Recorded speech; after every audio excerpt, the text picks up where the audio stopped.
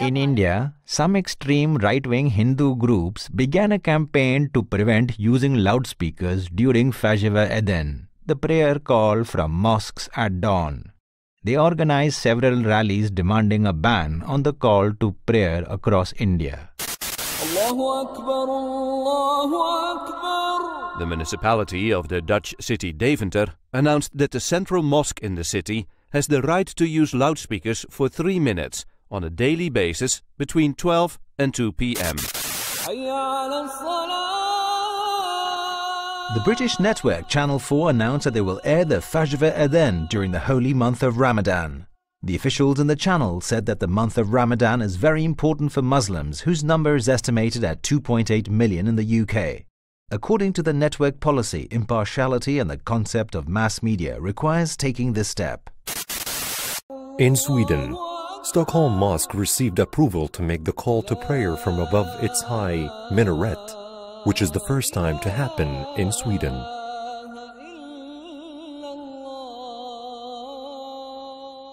Why all the hype about the Adhan? What does it mean?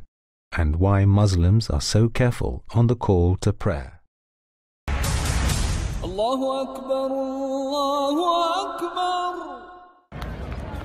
If you visited any Muslim country at any time, you definitely heard these words repeated on the minarets of mosques. At the beginning of Islam, Muslims decided to use a unique method to gather people for prayer. After some discussions, the Prophet chose the words of Adhan to be the notification that the prayer shall begin. But why those words in particular? Why did Prophet Muhammad command us to repeat the words of the call to prayer when we hear them? The Adhan is more than a notification of prayer. The Muslim has to think about the meaning of the words of the Adhan, feel them with his heart, and contemplate them with his mind. The Adhan is a declaration for every individual in the society. It shows that this Muslim society is connected and all his individuals have to go to prayer together. In order to keep the values of beauty, Prophet Muhammad, peace be upon him, recommended to choose the best voice to deliver the Adhan. This is why the Prophet chose Bilal to call to prayer, as the beautiful voice is more likely to touch the hearts.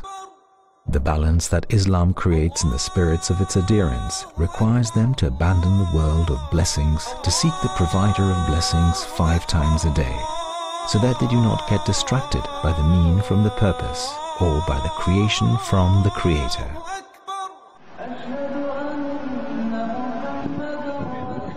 Someone might say, but non-Muslims do not understand Arabic, yet they are touched when they hear the Adhan. Actually, the call to prayer is usually the first thing that touched the majority of those who embraced Islam. When they hear the Adhan, they seek information about Islam from different sources such as Imams. Then they read the Quran and they feel overwhelmed by its verses and eventually they accept Islam. The Adhan consists of 6 repeated sentences. Allahu Akbar, Allahu Akbar.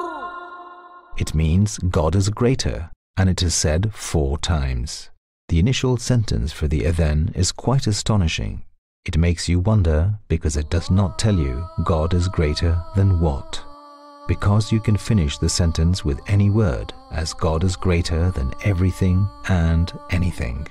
God is greater than anything you might be doing at the time of prayer. This is why you have to leave everything you're doing when you're called to worship God. أشهد أن لا إله إلا الله.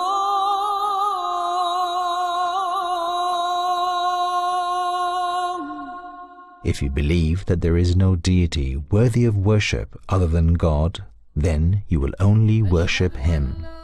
You will not worship the job, success, desire, or pleasure. Worshipping God is not represented only in prostration or the physical moves of prayers. It is putting God's obedience above anything else.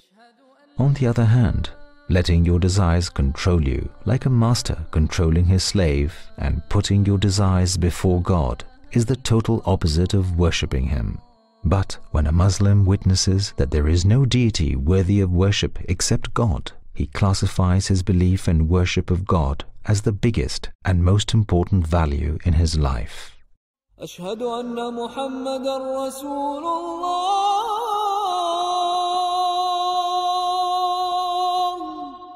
It means I bear witness that Muhammad is the messenger of God.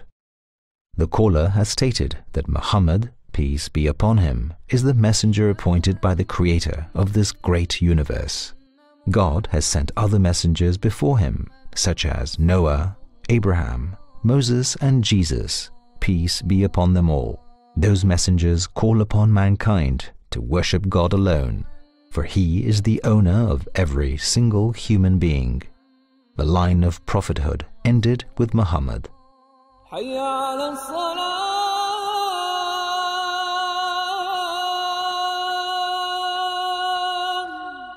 It means rush to prayer. The muezzin is calling those in his vicinity to pray directly, and by praying they detach themselves from the worldly marathon after material needs. Praying is the connection between people and their Lord. The rich and poor, black and white, young and old, all gather in the mosque for prayer.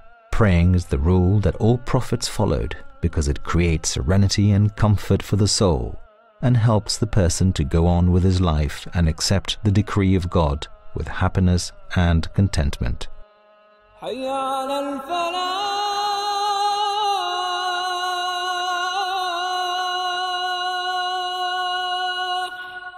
It means rush to success. The reason behind the creation of man is his worship of the Creator and gratitude to Him. In doing so, a person achieves the true and eternal success, which is to enter paradise. The success that any other loss seems irrelevant and trivial in comparison to it. It is the success for which any sacrifice seems cheap, because it would mean enjoying paradise in the eternal life of the hereafter. It is the purpose of every smart person on earth. But if a human loses the chance to enter paradise, what is the value of anything else? What is the value of any temporary success? Finally, the caller to prayer repeats the initial statement. Allahu Akbar, Allahu Akbar. La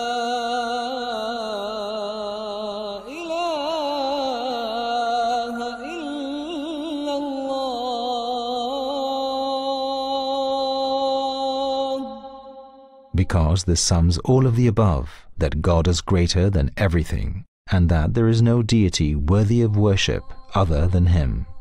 It is impossible that God, who has power over all of the universe, to have an equal. If that were so, the precisely controlled universe would become chaotic.